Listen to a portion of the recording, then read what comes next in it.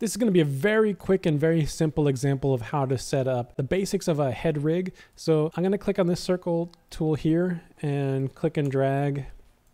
And now I've got something that we'll say is the head. I'm going to select this layer and right click on it, go to rename, and we'll call this one the head. Now what I want to do is I've still got the circle tool. So I'm going to click and drag and hold down shift if I want it to be perfectly round. Go to the fill. Let's make this a whitish off-white color, something like that. I will grab my arrow tool, move this over. So this will be the white of the eye, and we need two of them. So Control D to duplicate.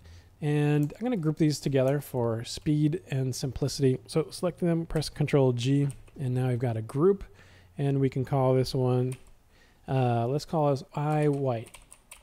And I can collapse this. So the next thing I want to do is create some pupils. So back to the circle tool, click and drag in here, and let's make this black. So fill, black, and I'm going to select this one, Control D, and then drag that copy over, something like that. Select both of these layers, press Control G to group them, and this we'll call pupils. And we'll collapse that. Now what I'm going to do is add the rig control. So I'll hit this plus sign, hit this tab here just so we see everything. And I type in rig control and I could hit enter. And now we've got a rig control in here. This control is going to control the pupils and the eye whites. But first let's do the whites. And we just have to, well, I'm going to Alt double click the eye white so we could see it here more clearly. So now what we've got to do is click and drag this little thing here over to position. And when you do that, you should see some little dots here. And let's zoom in so we can see what's going on. So we got keyframes here. And if I now Alt double click on the rig control, you'll see as I drag my time indicator, these dots are changing to different positions. So we see at frame 0, it's in the middle. At frame 1, it's to the left. So what we need to do is go to our eye whites and we need to move this keyframe here to correspond to this position here. So we just move this over like so, ignore the pupils for now. And then we go to this, we see the eyes are over to the right. So I'll move them over and then we go to the next one. You're probably going to figure out pretty quickly how this thing works. So this will be like our head looking up.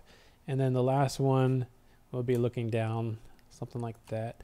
And now as we go here, you'll see these dots correspond to the position of the eyes.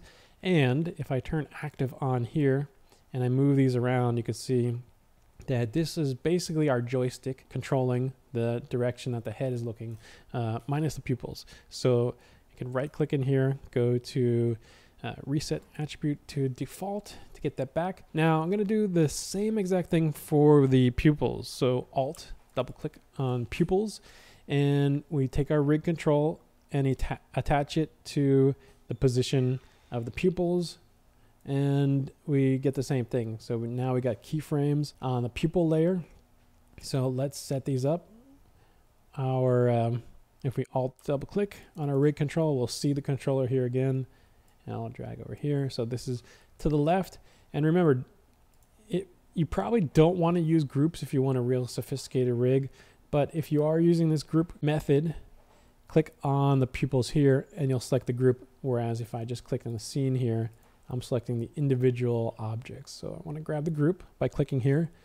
And I'll do the same basic thing that I did before. So move this over and go to the next keyframe, move this over here to the right, up, and I'm holding down shift as I drag to constrain my movements, and down. So now if I go and check this active here, I can see that we got these, they're moving at different rates, so we get a little bit of perspective. If I added a mouth and a nose and some hair, I could get this kind of parallaxing pseudo 3D effect. There's just one last thing that I need to do. If you try and keyframe here by clicking these buttons, you'll see it's not working because when you created this rig connection, it switched to this control layer. So we just need to switch back by clicking this button here, and we're on control layer to set up the rig, but we double click default, and now we're on the default animation layer. Those keyframes that were on the pupils and eye white went away because they're not on this animation layer. And if I want, I got this active on. I could keyframe by clicking this for the X and this for the Y, or I could hold on Alt and click on one of them, and both the X and Y get keyframed. And now we want to have this character looking in one direction. We just pick that direction, something like that. And if you want to get fancy, we could do a little bit of a dip down in between by doing something like this. And we basically have a eye rig, and the links to the videos that are going to pop up on your screen will show you some other rigging techniques in Cavalry.